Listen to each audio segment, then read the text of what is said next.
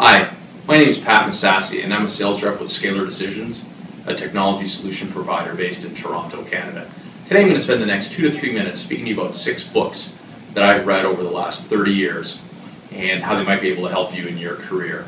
Before I begin, just to give you a bit of a background on me, I've spent the last 30 years as a sales rep in Toronto with manufacturers, resellers, and distributors, and prior to that I have an MBA from York University and a Bachelor of Commerce from the University of Toronto.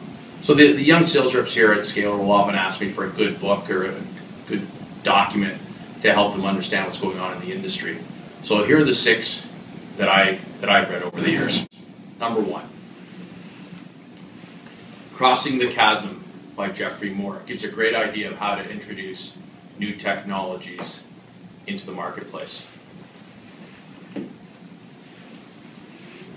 Number 2, Spin Selling by Neil Rackham. Gives you a great idea into a methodology and a process by understanding all the needs and implications of the products and solutions you're providing for your customers. Number 3, The New Handshake, Sales Meets Social Media. Great introduction to what's going on in the Sales 2.0 and Sales 3.0, and using tools such as LinkedIn and Twitter to help get to your customers.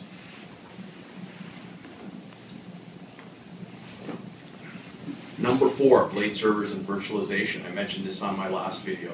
Great introduction and a great refresher to understand what's happening in the computing industry today and around the whole thing, around consolidation with blades and virtualization. Number 5, I couldn't find my copy of the original The Wealthy Barber, and this one's The Wealthy Barber Returns. But if you're going to be successful selling, hopefully you'll make some commissions and good incomes. This will give you a great idea as to what to do with all that income. Book number 6 I don't have with me, but it's actually my personal favorite of all time, and whether you read it, watch the film, or visit the musical, The Wizard of Oz. It's a great book into the self-doubt that all of us have as human beings, that we don't have enough courage, enough heart, enough brains to go after our goals, and oftentimes we're following someone else's yellow brick road to get there. Great book. If you haven't read it, or you have read it, read it again. And as a bonus, a book that I think I'm going to read in the next 6 months is a book called The Big Switch, Rewiring the World from Edison to Google. And it looks at what's going on with cloud computing and how it relates to what went on with the electric industry in the early 1900s.